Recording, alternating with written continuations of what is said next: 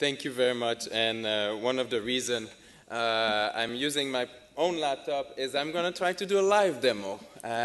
So also wake you up. Yes, my name is Louis-Philippe. I'm usually really loud. So Louis-Philippe LP. What I will be presenting is a shared vision with a lot of what we've seen up to now, but I will try to emphasize the multimodal and do in this few slides a tutorial on multimodal AI because you hear a lot about AI, deep learning, and machine learning. But before I go there, I want to share some of the discovery we've done. I started working on healthcare 6 years ago, and a lot of our early work, and if you think about emotion, that's what we are. We are sharing our emotion early on, or sadness, happiness, surprise. Emotion are, in fact, central of all of our interaction, family, parents, siblings, friends, and colleagues. And so when we are collaborating with them, when we're communicating with them, we're doing it through the 3V of communication, trademark, verbal, vocal, and visual. What you say, how you say it, and the gesture and facial expressions that go with it. This is, at the end, what we want to do is build software or computers that can interact with humans, so they need to also be able to understand these 3V of communication. And so multimodal AI is a subset of AI that studies this problem. What's really exciting here is that, in fact, this is the right time to study this. When I started studying it in 2000, it was the wrong time to study it. Now we have very good sensing technology that can perceive detailed changes in the face. We have much better speech recognition that understand the words.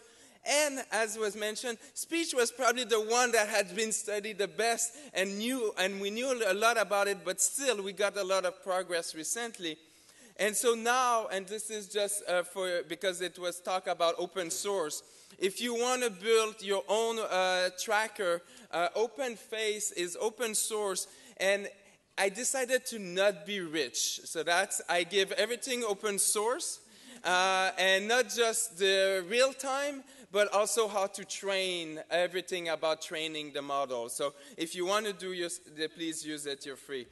But the vision we have is the idea of being able to passively pick up on these behavioral cues. So as the patient is interacting with either a human therapist or, as Justin mentioned, a virtual interviewer. Aha, very important. All of the journalists we talk to, they all say virtual shrink, virtual doctor, and all this. It is a virtual interviewer. It is there to gather information, not make any diagnosis. I personally will be scared about having a computer do a diagnosis for me, but no, this is there to gather the information for you. As the person is interacting with the patient, then we get the Multisense, which is our software, pick up on the verbal, vocal, and visual cue that then goes back to the doctor who can do the diagnosis. We're looking at it in a human-in-the-loop perspective, where at the end of the day, what we have is that you have a measure of how is the patient behaving today versus maybe a week ago, 2 weeks ago, and be able to compare this with a population, a reference population, so that at the end you get these behavior markers. So I said over 6 years, now we have a dictionary of about 22 to 25 behavior markers that goes from depression, anxiety, PTSD, schizophrenia, and suicidal ideation. I would like to share with you 4 of them discoveries that we've made over the years. The first one was about depression and smile. That sounded so much the most obvious one. People who are depressed most likely smile less often than people who are not depressed. That was a nice cross-sectional analysis, and that was over 150 patients. Surprisingly, the number was almost exactly the same. The number of smiles was almost exactly the same. What changed is the dynamic of the smile. Shorter smile, less amplitude. Because probably of social norm, people ended up smiling, but they probably don't feel it, so their dynamic change. That was really interesting. The second one was about trauma. The trauma in this case was either military trauma or other type of trauma, and we were looking at one aspect of negative expression. And we again expected people with trauma to have more negative expression. As you probably expect, given my previous slide, is yes, surprisingly, the negative expression was about the same between PTSD and non-PTSD. But we separated men and women. And what did we see in our analysis? A crossover interaction. Men with PTSD, more negative expression.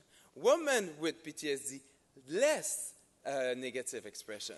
This is very interesting. This crossover interaction here, gender and facial expression, is interesting. Now, why? That's a future interesting research question. But our hypothesis is, again, social norm, or more cultural norm. Maybe in the American culture, women are allowed or are almost expected to be more happy. Maybe men are allowed to be more negative. That's one hypothesis. The other one is all these people are from Los Angeles. That's another possibility. So we'll have to study that. But this is an example. The third one is probably the most touching of all the examples, is suicidal behavior versus non-suicidal. This was a work with Cincinnati Children's Hospital, and we wanted to do two things. The first one is looking at suicidal, and as you probably know, the number of patients going to the ER, and this was just looking at teenagers in Cincinnati Children's Hospital. The number is already 40 teenagers a week going to the ER for suicidal ideation. And so the doctors has to make this hard decision. Do I keep them, put them on medication, on therapy? So we want to look at the behavior markers. And one of them was, what do they say? So the word they say. And that was studied also, what was described just earlier with the word, with Penny Baker, is that they use more personal pronouns.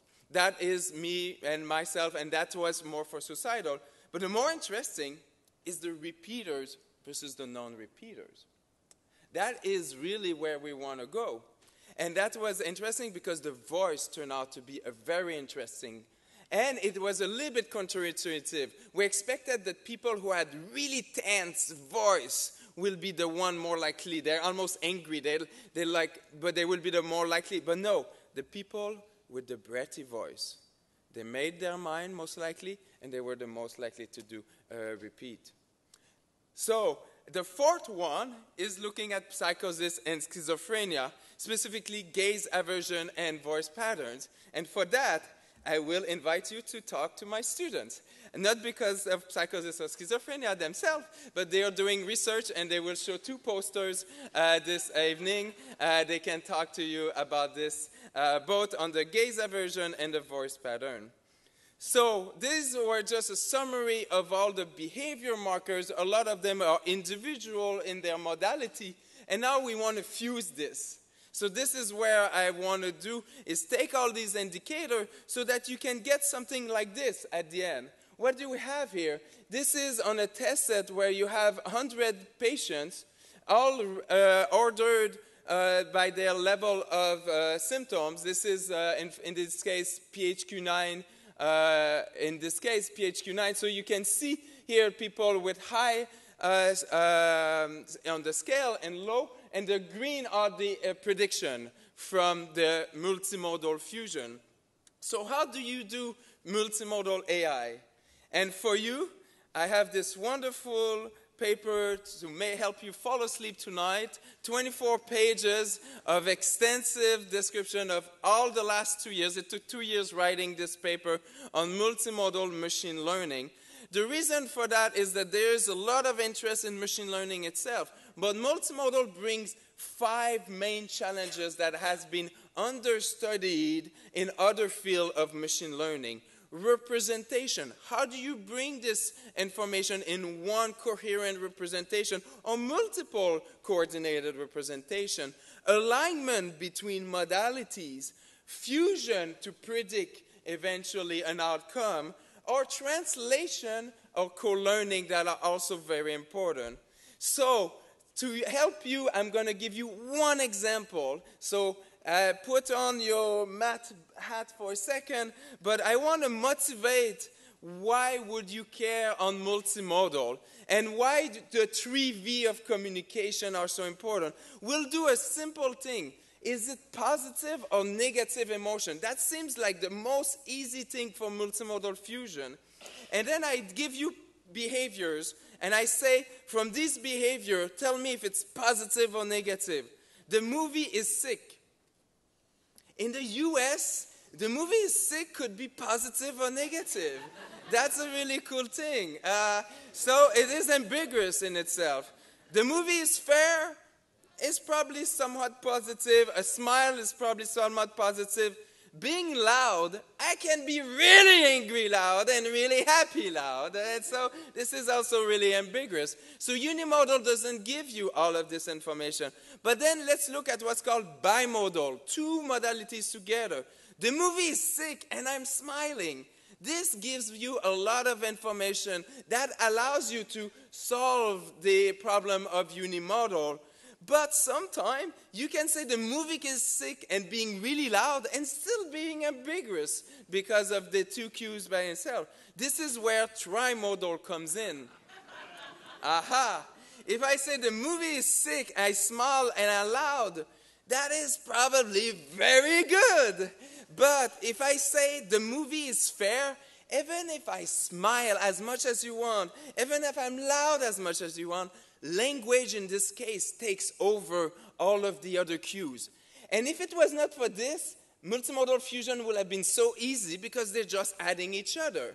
But no, unfortunately, there's what's called nonlinearity. That language is somewhat taking over the other modality. And that's what makes multimodal fusion challenging.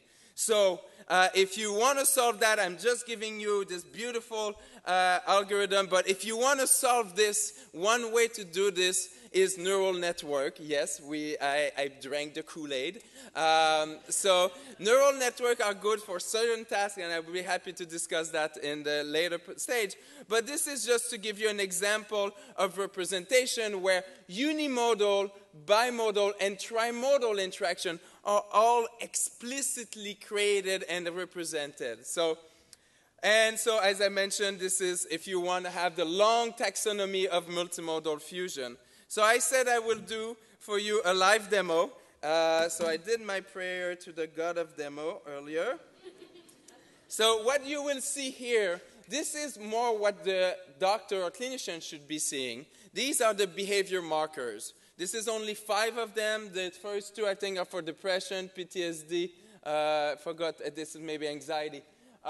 And this is, what you will see is my beautiful face with a lot of marker and also lasers you see also. And this is, you see here the facial expression, the head pose, and we'll have the gaze and the also the voice. And so what shot? Okay, so what you see here is what we'll just say a little bit closer. So what you see in real time, so I will be smiling, frowning,